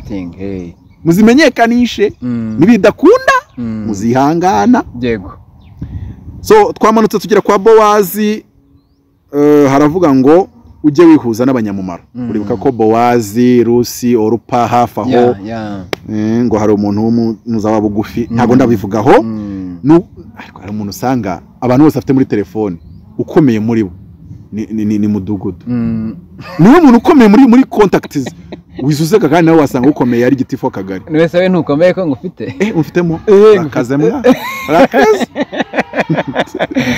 ngufitemo arigende bicangwa ni muri telefone yanjye ngiye kubara abantu bakaze barimo abagane ninjya mu gisirikare sinjya udafiteho umutuku hano simubara ninjya nkavuga ngiye kubara abantu bakaze Imana abamfitemo wana habona ntago ari benshi nigiye gusenga Imana impuze n'abakomeye haleluya amen se wowe nabo muziranye wenda tuwe ko batanakomeye bakagira n'amafaranga n'inkandagira bitabitarize nimbunza runwa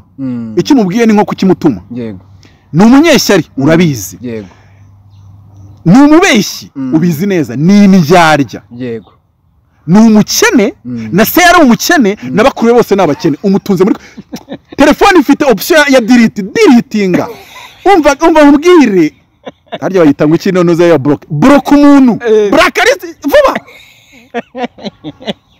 nta mavuta agira ngo yagufasha gusenga yenga ntayerekwa agira nta jambo ngo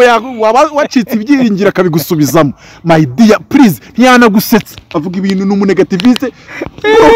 bloka inzererezi ingegera ishyira muri blacklist nguru none se byibuza nakene ariko uvuga umutipe iyo byagucanze akakwiganiriza wumva uruhutse kabisa kabisa arakuganiriza ukavuga turizi ko wapfuyemo umukomediye wa uya ibyo ahubwo asanga bifite ibibazo akagushyushya umutwe akakuvanga akakuzanaho ubusutwa bwe akaguteranya n'inshuti za uzi ko ari Imana ntabwo ishobora kuzana abantu bakomeye mu buzima bwawe ukigendana n'ingegera never iyo ukigendana n'abantu baciriritse uzakora ubukwe utumire babakomeye uzana n'ayangegera bahurira aho ngaho iyo ngegera nyine bazana ubugegera bwayo mu magambo makeya uko wigwiza abantu badashobotse uri kubloka abantu bashobotse kuba bakinjira mu buzima bwawe kandi ndi kuba mu isi y'umwuka uri kuba bloka niyo mpamvu Imana igiye kuguza n'abantu bakomeye irabanza igatembereza inzererezi uvuze yose bari mu mwuka ari mu mavuta ndi mu mavuta abantu naborotse ndi mu mavuta hari abantu bamagara nkayireba ndi mu mavuta avuga no ikindi abantu bivana mu mushanga abantu bamvuyeho baranyanze bagiye ntacyo bari nta mumaro bari buzagire kugera kuri vision yawe no kuri destiny yawe nimba ntacyo bapfana na destiny yawe se uragira ngo ubundi bahagume bahakora iki ngo banze kunsura ubundi ko nanayamukarugira uragira ngo baze ushaka gushwana n'abantu nta n'impamvu yo kugira ngo rimwe na rimwe unarakarira abantu so kumenyana n'abanyamumaro donc iyo ufite vision neza vision ntago ushaka inshuti ureka vision ikajya gushaka inshuti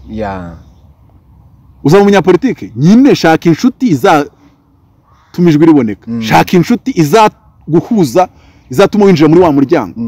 none se ubundi udafite vision ushaka inshuti ushingiye kuki kuko ubundi ntago ari ugomba gushaka inshuti vision yawe igomba gushaka Dawidi inshuti ye yarinde Yonatani umuhungu wa Sawuli kuko yagomba kwicara ku ntebe ya Sawuli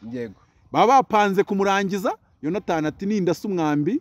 kavuga ntumwambi nuri imbere yawe uhita unyanyagira umenye yuko byanogejwe ko bakuniga so hano rero nsoza twageze ku gitekerezo cyangwa se mu gisekuru cya Obedi ndabanga ujye utangatanga ariko nanjye no kubivuga bakristo bene data ntugakore mu mufuka wawe ngo ushyire mu kibo mu rusengero amafaranga uzi neza yuko utakoze ishoramari ringana n'inkubwe ebyiri yayo pasiteri nimba yumva bimubabaje azaza gukangurira no gukora ishoramari rya double yayo utanga yumva ikintu kimwe ngomba gukora mfungura urusengero nongera kurufungura ko namaze kubona yuko n'ubundi niyo zifunze tubo tukanarya tukanagura n'amabenzi umva nimba nzakora ku buryo uzagiza gutura 10,000 nkakubaza nyereka ahantu very serije kuri konti yawe 20 recently icumurizanye wa savinze 20 you give much you save double kuki ushaka gutanga 100,000 kuri konti yawe utasavinze 200 kuki ushaka gutanga 100,000 utigeze ukora investment y'ibihumbi 200 ntugakore ishoramari ntugatange ibyo udashobora gushora double yabyo uwo muntu ukubwiriza gutanga azanibwiriza kwigishe gushora double niyo mpamvu nge mvuga ngo aho kugira ngo uze mu rusengero mbwire ngo nimba ninjije miliyoni nzazana 200,000 mu rusengero nkuko nabikwigishije ngenda shaka kugira ngo nimba amahame ugiye kuyakurikiza uhereye ku murongo hera kuri vuga ngo investinga 80% bivuze iki aho kuzana 200,000 nabyo birakenewe nibyo pe niyo mbivuze ndafashwa indimi zikamanuka pe ariko mbabarira 200 yagiye ku ruhande asigara ko 800 80% 800 340 ugomba kuyagira ishoramari nimba rero utakoze ishoramari ry'ibihumbi 640 muri miliyoni winjije ukaza kunyereka 200 yo mu kiyo ubu nagombye kuba ngwagarika kwigabo abashumba bangaye babigukorera zana agafuka nyuma nayo yarasigaye yazane resa takaya yazane rekabata yasakataya aha injirira abantu mu mavuta yabo kuvuga mu ndimi yabyara kuvuga mu ndimi yabyara kwihishe abarideri dufite bakeya mu rusengero abarideri dufite bakeya mu nsengero kuvuga mu ndimi byara kwihishe rwose abarideri dufite bakeya mu nsengero dufite abanyapolitike benshi tudapfa ubusa twageze mu gisekuru cya Yesaya kageze mu gisekuru cya Yesaya sindi kurwanya ibiko bidakenewe pe ariko nibikorwa byonyine tuzataganga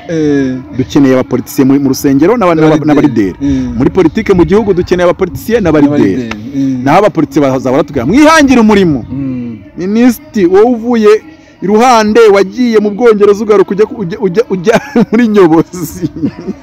tubwire mwigisha tubwire watangiye business ryari ubizi iki so twageze rero kwa Dawidi kwa Yesaya navuze ko ari iki Yesaya ntabwo namuvuzeho Yesaya aravuga ngo shora 10% y'amafaranga winjiza mu ikusanya makuru reka mubwire umuntu wese ugiye gusubira ku isuka ugomba kuba ufite amakuru ye kandi akaba ariwo muhitike isubira ku isuka nyine yarafite inzu yagaze miliyoni 50 banke biramucanze agiye gusubira Nyamasheke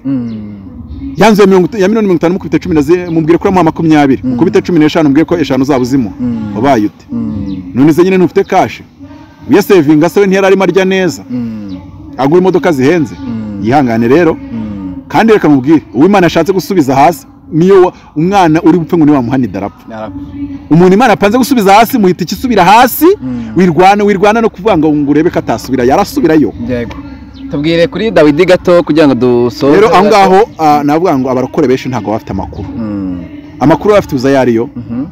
umugore ngo umuvuga butumwa ngo asambane kuri video call mune makuru afite andi makuru urumva nuza motion ye baba data we ngo makuru abarokore bafite sha motion n'umutinganye nimba udakora ibiganiro bya showbiz ayo makuru yakabaye utanayamenye yego weho menya makuru ninde waguze imari ninde ufite stock y'imari yamwumiyeho ninde mukiriya wabuze ahagura imari ninde wahenzwe ku isoko ninde wamuhenze wahenzwe asengerahe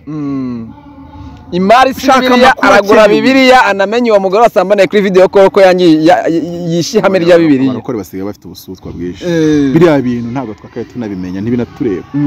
nimba nibazo y'umuryango wabo natwe dufite ibyacu mu miryango yacu sicyo rero icya kabiri umuntu wumva ashaka kuvuga umugore we ajya abanza avuge nyina akurikizaho bashiki be narangiza avuga ubusabwe ubusabwe mvuze urabwumvishe yego abone gukurikizaho umugore we datuma ndakara hano yego umuntu akaza avuga ko ari umugabo akavuga umugore we yego ubuse natwe ntabwo dufite aho nagahereye namuvuze sinamuvuze mvuga ngo mwegake umugore bamuvuga bavuga ibyo umugore baza kumuvuga bavuga ngo yagize atya nese muta uriya mudamu nakiriye umugabo ari kuvuga ngo yamufasha ari kuri video call muri comment ati uri umugore ngire ku kintu cyanyuma ikindi cyari kushaka amakuru abariko nta makuru baba bafite uretse amakuru y'ubusutwa gusa icyanyuma cy'igisekuru cya Dawidi shaka abajyanama benshi Bibiliya iravuga ngo where there is many counselors there is success plans go wrong with too few counselors ngahara abajyanama benshi imigambi irakomezwa mu Kinyarwanda ariko njye ntago mbita abajyanama mbita aba counselors bitandukanye na advisors counselors mbita abafasha myumvire yego so nuku kujya gukora ikintu kabanza gukusanya ibitekerezo by'abantu benshi rero ikitabo reba page 40 n'ibyo bintu byose birimo kagusaba 5,000 gusa byonyine kuyohereza kwiza nimero ubundi nka leta yakabaye ifata umuntu wese nyuma y'uko ikitabo gisohotse kandi akagira abagisoma bakaba bakire ubundi yagifata umuntu udakize utaranagisoma bimujyanye kuri poste ya polisi kamuhata ibibazo pite byawe gitabo ko cyasohotse wacyanditse basanga akennye we wacyanditse none se baba bagisomye banyishe nka kenane ubwo baba barakinye ibyo batarakishyuye baba batarakishyuye kabiri reka nkubwire abanyarwanda bose nibageza kwinjiza $1000 mu kwezi Rwanda GDP yarwe zaba yaratumbagiye erega aba entrepreneur none SBF baneko bamwita bafata some bank manfield bafata SBF bagiye kumufunga yatanze kosiyo ya miliyoni $256 z'amadolari $250 ahari wese miliyari z'amanyarwanda $250 ni kosiyo kugira ngo adafungwa kandi ngo yahombye ndetse societe FTX na Alameda zabaye declare nka bankrupt ariko aratanga kosiyo rero rimwe na rimwe by'abantrepreneur bataragira muri icyo kirere nimukabyinjiremo ngo mubyanarize uko mubyanariza kubera ko na wa wundi uzi ko ari umuherwe wo muri quartier wanyu ushobora kuba afite ibintu atari cyo kanubwira hari umuntu muri MTN yabatsinze urubanza agomba kumikira 6 basubira kujurira iyo ni MTN so nanjye ntekereza umuntu rero ufite MTN yanjye iyo ku giti cyanjye uburyo bwayo bisobanuye iki bisobanuye ngo abakire n'abantrepreneur ntago dukora ibintu nka rubanda niyo mpamvu usanga u Rwanda rwaguze indege y'intambara hari amafaranga rutarishyira muri banki mondiale bakanadusonera none hari umuntu ngo yangumva ngo twabimenye ko mwinjiza imisoro ingana na trillion 2 zose muhite muzizana mutwishyura ideni abari mu bishyurwa iki so nuwanga iyo entrepreneur ntagutekereza nka simple civilians yego so twigaruke rero n'iki gitabo kandi kigura $5,000 yonyine igitabo kiza cyane cyanditse mu Kinyarwanda nzagishyira mu Cyongereza ngiye kuzajya Nairobi ariko nzajya namaze gushyira mu Cyongereza nzagishyira mu Giswahili mbere yuko njya Nairobi kuko bafite yanjye bayabitse mu mifuka yabo y'amashiringi ngomba kujya Uganda nagishyize mu Kigande kakati naye bakampa kasente none ikibazo cyawe rero ngo Mutabazi arakennye gese ubwino ntago burera banyimari majerwa wowe banyimari majerwa uraza nibi ngo Mutabazi ngo niyishinzu kandi yagiye kugura urwuri koze ibyo bintu byanyu shawu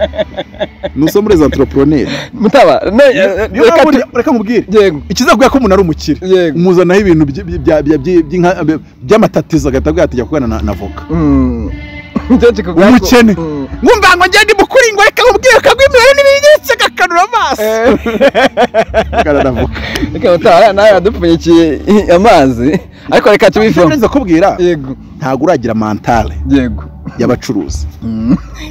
nje data ni umucuruzi kanuni nawe warimo uracuruza wacuruje ku bwa Idi Amin so rero nito turimo tuvugana uzacuge neza ntagucuruza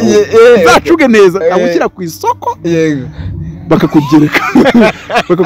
bakakujyana muri Al Nassr ugashiduka kuri muri Al Nassr ndi kumwe na Ronaldo nagushipinze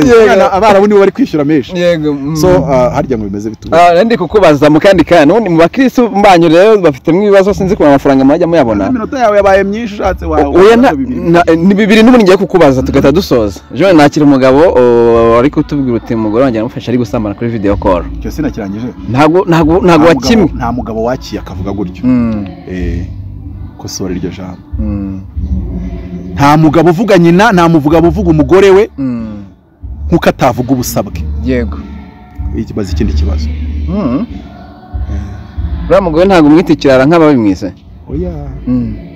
ntago nge ndi bukoreshe amakuru yavuzwe atakagombye kuba yanavuzwe c'est tout uziko muri Amerika bakugenza iyo ugiye gufata drug dealer ukinjira mu nzu ye nta manda niyo wasanga mutoni yarwo abo mwere rwose bivuze iki ni nkuko wabona ave cyangwa se kwemera icyaha k'umukrimineri ariko sous torture yego ukabonamo amakuru ntuzi ariko wamukuyemo inzara Sankara wamukuyemo inzara akabasha guprovinga ko wazimukuyemo nukuri abo mwere nwango ibintu byose wabonye illegalement yego ntago byemerwa mu rukiko rero n'ibintu wazanye kuri YouTube utakabaye wizana nje ntago ni nta nagaciro ndabiha mbifata nkaho bitanavuzwe bitanabaye banakomeje yego twigire teka twigire ku bitarabaye kandi nimugakene narize nyinshi no unufata icyo gusa kiraba kiguhagije ntago byabagije beba ntago mwakabaye muyikora ku mugore mwakabaye muyikora ku umugabo oya nta mugabo uri mu mahanga wowe wundi nari kumwita umugabo yaba ataravuze umugore gutyo uko ibi yavuze ku mugabo bigize views ejo akavuga kuri nyina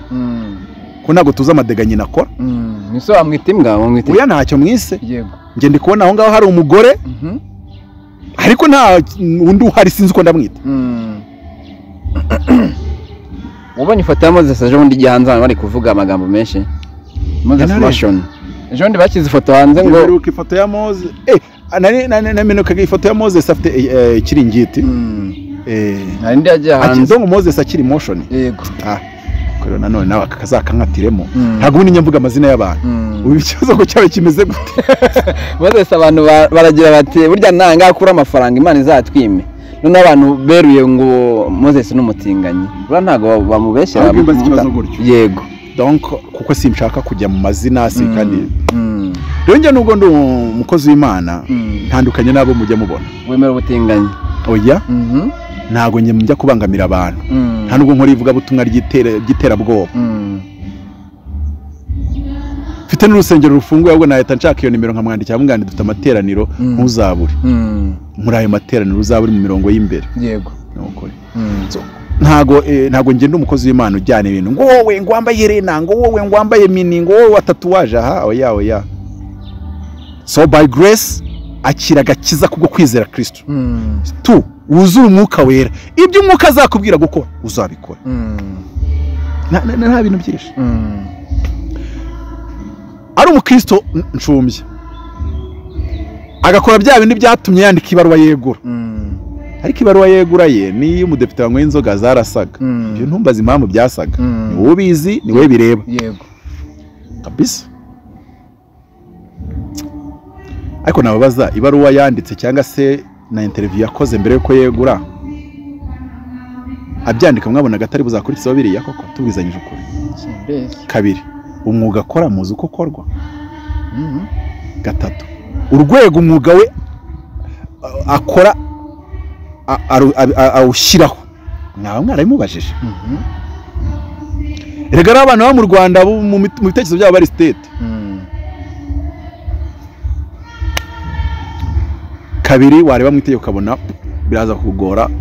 kubona ikimushinja nushaka kukimushinja amafoto wa wundi wo kuri OnlyFans nayo yakabaye yamujyanisha mu rubanza ntumbaze ibintu nk'ibyo ngibyo mutabareka tokore none hari ikintu ugomba kumva kimeze muri ubu buryo ibendera ry'abatinganyi ntirerutse kuzamurwa ambasade ntiyari hari y'abantuza hano Kacyiru yego none se iryo bendera ryarazamuwe mukumva yuko abo bantu badahari ari baringa batabaho kabiri ahubwo abanyarwanda bazasirimuke bari bategura ubwonko bwabo uko bagomba kubana n'abantu bafite ayo mahitamo yego kuvuga ngo ura blaming abateye uriya musore nge ntabwo naje hano ku blaming ahubwo ndi kugerageza kugira ngo turebe ukuri dusohoyemo ibyo turimo ibyo duhagazemo igihe tugezemo nuko twakitwaramo kuko nicyo gikwiye so rero hari umuntu uvuga ati ngewe numva kariyeri y'ubumodo nshaka kwishyira ku rwego mpuzamahanga rw'isi kandi ikintu nge mwabanza kumpakanyaho ngo sindinjira ku cy'umuco nacyo kiratugonga ariko ikintu wamakanyaho nuko wambwira uti mu by'ukuri ku isi yose na Rupita Nyongo tumushyizemo n'abandi bose tukabamanura tukazana abamodo bo muri Amerika tukazana aba Jamaica tukazana abo muri Brazil tukazana abo bose biza kurangira dusanze nta mumodo ukora biriya ariko nabwo yakubwiye ko ari creativity ari ikintu gishya kari guhanga igishya so ibyo byose rero tukabira tukavuga ngo ikibazo cyo kwibaza ese dufite ikibazo cy'uko abana bacu bari bubone hari inyuma nanze kwita tubona hari inyuma nanze kubivuga mu izina wanze ko abana bacu babibona none se tuvuge yuko abo bamodo bahandi bo nibabikora atazabibona uwo mwana wawe ese ikibazo cyaba ari uko noneho bikozwe n'umuntu ufite amamoko y'ubunyarwanda. So hari ibibazo byinshi byo kwibazwa, ariko navuga ngo ari gukora umwuga njye ntakora uwo modo, ntazi uko ukorwa. Ikindi ni nk'uko wenda umupasiteri uyu munsi yavuga ngo kuntumirira abanza ushyire kuri konti yanjye miliyoni, mwahita mukora inkuru, sibyo? Cyane. Muri Amerika TDJX kumutumira ushyira kuri konti ye $100,000, ubwo ni $1,000,000, ukamwishyura indege private jet. Ubwo ntwaye detail nkeya mu byo ugomba gukora. Mu Rwanda nzi ko hari umuhanzi, iyo ugiye kumutumira $1,000 gishyira kuri konti. Iyi ni style yo mu bihugu byateye imbere, aho iyo umaze no gutanga $100,000 baguha icyo bita speaking engagement, ataje ujya kumurega mu rukiko, bakamuca amande n'ayandi akagusubiza. So kubera ko baba ariho kumutesha agaciro cyangwa se kuba yaratumye ubeshya abantu akazaza bakaza mu iterane bakamubura. Aho nshatse kuvuga iki rero, nimba umuntu akora modo akayikora ku rwego rwo muri Amerika, ariko wenda mu Rwanda tukiri kuri level tubyumviraho yindi, reka tubanze tukubyanarize muri yo sense. Ku rundi ruhande nitubona nanone bigongana n'umuco, habeho kwicara sasa abo muco abiterambere rijyana n'imyuga bari gukora cyangwa amakarere bari gukora bashaka gushyira kuri level international, hareberwe hamwe icyafatwa nk'umwanzuro. Gatse wenda nk'urugero ibi wajya bikora uri hanze, wenda n'uri hano hari ukuntu uzajya bitwara. Ku rundi ruhande nanone byakora wenda ugiye gutura muri icyo gihugu, kugira ngo wenda uzajya uzuri nk'umushyitsi, wenda urabona nka mukobwa zari umushyitsi nubwo ari hano mu Rwanda, ati wenda byafasha. Ariko nanone mu gihe gituye hano hari urubyiruko rwinshi rukuzi mu celebrity akuntu babiganira, ariko nanone kuganira ntagire uheza inguni. Sinzi nimba nyumvishe angle najemo, ntagire uheza inguni mu kuganira. Byaba bimeze nk'iki n'urugero, hari umuntu bashyira nko muri za RGB n'ahandi control amadini, ari umwadeperi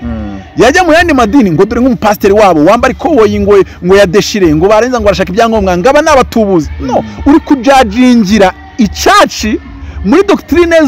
z'idini yiwanyu, ntago birakora rero, ntago biri bukore. Umuntu yakandika muri stati ngo twebwe umuyobozi wacu abari apotre, ngo yango nose nk'intumwa zari zazi 12 ngibi ngo nabantu bashaka gutuburira abantu ngo bita ba apotre. No, wowe uri kujajingira ibintu mu myizerere yiwanyu. Ndagira ngo hano abantu bazabe flexible mu kureba iki kintu. None ariko nanone flexibility be ku mpande zombi. Ariko nicyo nabonye umunsi yafata umwanzuro wo kwifotoza iriya foto, nuko mu ntekerezo ze yashakaga kuva ku buyobozi bwa motion. Ntekereza ko yarabizi kazabuvaho nabikora, noneho akaba libre wo kuba yakora modeling ku rwego abitekerezaho,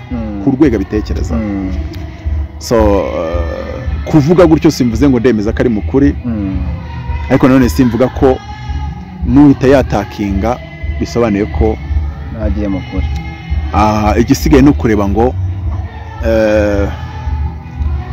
nukuzahabaho kwicara abantu bakareba uburyo hatabaho conflit de generation, cyangwa se kuvuga ngo ibije